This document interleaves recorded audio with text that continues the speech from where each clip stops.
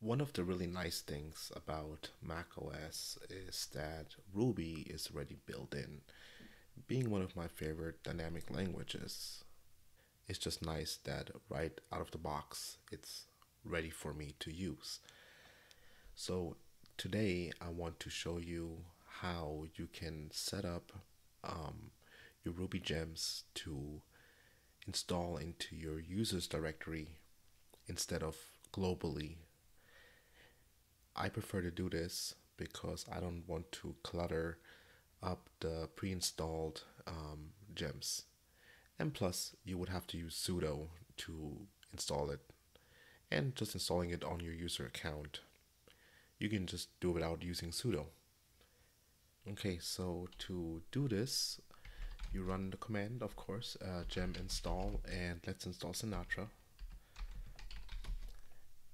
So now if we would execute this, it would go to the global installation location for gems. But since we want to put it in our users directory, dash dash user install, and then to speed things up, we're not going to generate any documentation, so we're just going to do dash dash no document. Right, so it's done. Now if we do a list and we take a look, we can see that a .gem directory has been created, and that holds our locally installed gems for our user. All right, so now you probably don't want to type in dash dash user dash install every single time you want to install a new gem into your users directory. So to get around that, we can actually create a .gemrc file with those options set as default.